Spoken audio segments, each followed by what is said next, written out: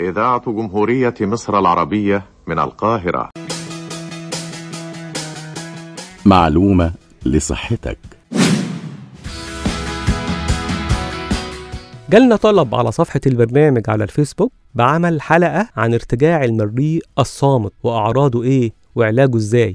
ارتجاع المريء الصامت أو الاسم الأدق علميا هو الارتجاع البلعومي الحنجري، وهو عبارة عن أعراض في البلعوم والحنجرة بسبب ارتجاع حمض المعدة للمريء. سموه صامت لأنه بيبقى مش مصحوب بالأعراض العادية الشائعة بتاعة ارتجاع المريء اللي هي الحموضة وحرقة الصدر، لكن المريض بيشتكي من أعراض بسبب تأثير أحماض المعدة على الحلق والحنجرة، زي إحساس بالألم في الحلق أو احتقان مستمر في الحلق أو بحة في الصوت أو الشعور بكتلة حاجة واقفة في زوره أو بلغم في الزور ما بيتحركش حتى مع البلع المستمر، وأحيانا تسوس في الأسنان، التهابات في اللثة، التهابات متكررة في الأذن الوسطى أو الجيوب الأنفية.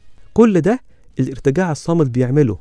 الارتجاع الصامت أكتر شيوعا في الناس أصحاب الوزن الزائد وكمان في الأطفال الرضع. المرض ده بيتشخص بمنظار المعدة أو بقياس حموضة المريء أو بأشعة البريوم على المريء. أما عن العلاج بتاعه فده اللي هنعرفه بعد الفاصل.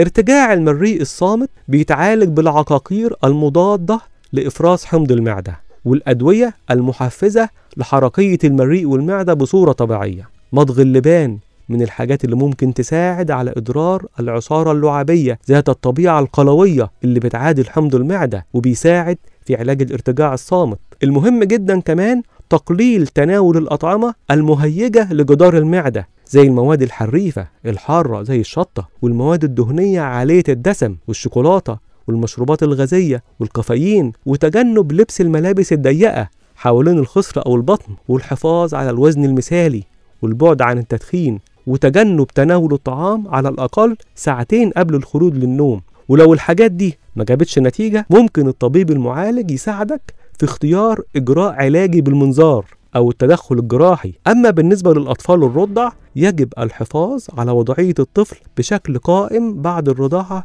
لمدة لا تقل عن 30 دقيقة، وتقسيم الرضاعة لرضعات صغيرة متعددة خلال اليوم. دمتم في صحة وسلام. كل الشكر للدكتور محمد عبد الوهاب الأبجيجي، استشاري الجهاز الهضمي والكبد والمناظير وزراعة الكبد بالمعهد القومي للكبد. الرقم الضريبي الموحد 542 511 819. وبكرة وفي نفس الميعاد معلومة جديدة لصحتك. إلى اللقاء.